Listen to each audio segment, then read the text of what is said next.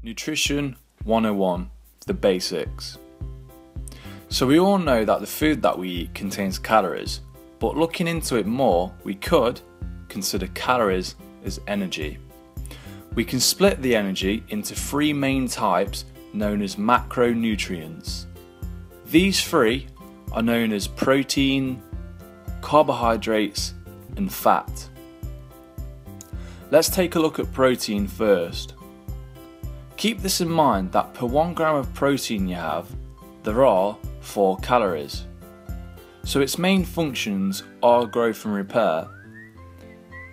So let's look at an example. When we're in a gym doing an intense workout with weights, after that hard workout, if we consume protein, it will help repair and rebuild those muscles.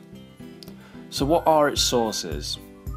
Mostly meats contain the highest amount of protein, such as chicken, beef and lamb, whereas other sources can include eggs, fish, nuts and seeds. As a healthy guideline, we should have a combination of all of these sources. Moving on to carbohydrates now, just like protein, it has 4 calories per 1 gram. Now carbohydrates are our body's most preferred source of energy over all three. The main function of this macronutrient is simply providing us with energy to go through things such as physical activities like running. Now carbohydrates can be broken down into 2 kinds, known as simple and complex carbohydrates. In another video we will go more in depth on this, but for now let's just stick to this.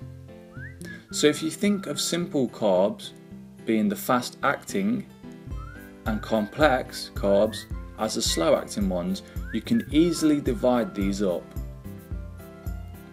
Simple carbohydrates are from sources such as energy drinks like Red Bull, any kinds of sugary sweets, and most fruits. Complex sources of carbohydrates come from brown rice, whole grain cereals and whole grain pasta.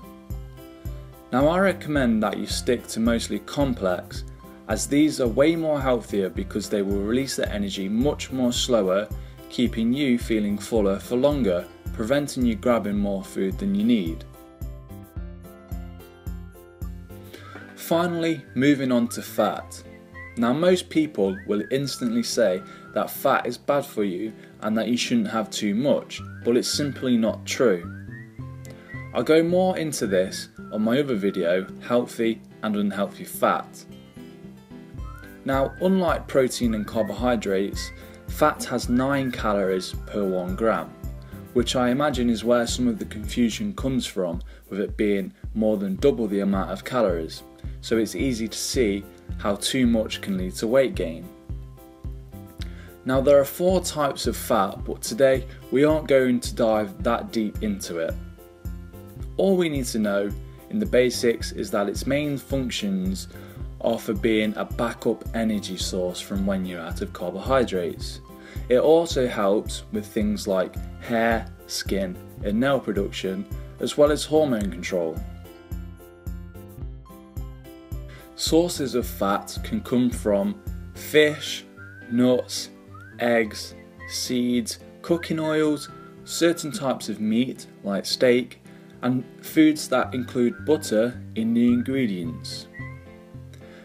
Now I recommend to you that you don't cut it out from your diet, as it's just as important as the other 2 macronutrients.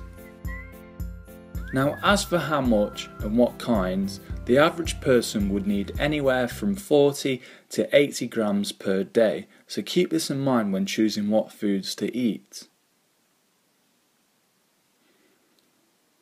And there's the basics. If you have any questions regarding this video, please leave a comment below and I'll be sure to get back to you as soon as possible. So until then, bye for now.